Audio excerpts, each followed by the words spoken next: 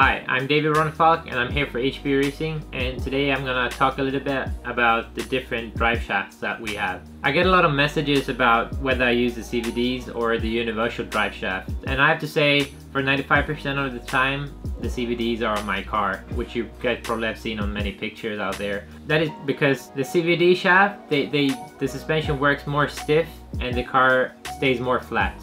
It doesn't have as much roll as you get with the universal drive shaft.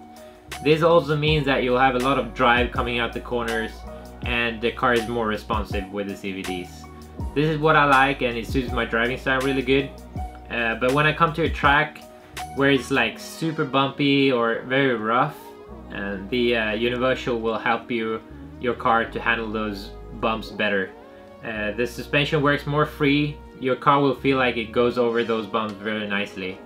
Example, like at the Worlds in Vegas, I was on the universals at that time and my car was just amazing in those bumps, and it soaked up all the bumps and roughness that was on the track. So if you have a rough home track or race at a rough track, I would suggest you to try the universals.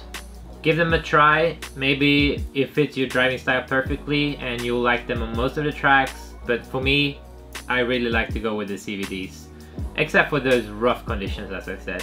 So especially when the track is smooth, when it's low bite, high bite, but when the track is smooth, there's no question about it. I like the CVDs a lot better. The performance is way better on my car and it suits my driving style perfectly. So another thing that the universals are really nice with though is the maintenance. The wear on the CVDs is pretty high, whereas the universal will last for a very long time. And I mean, how easy isn't it to clean those things? I mean, you just spray a little brake cleaner on there and then they are ready to go again.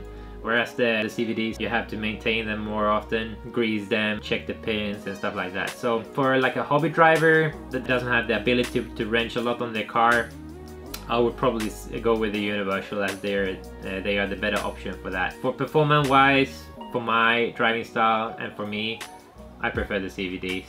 But it's really up to your driving style and the track. So I hope you liked the video and make sure to check out the next one.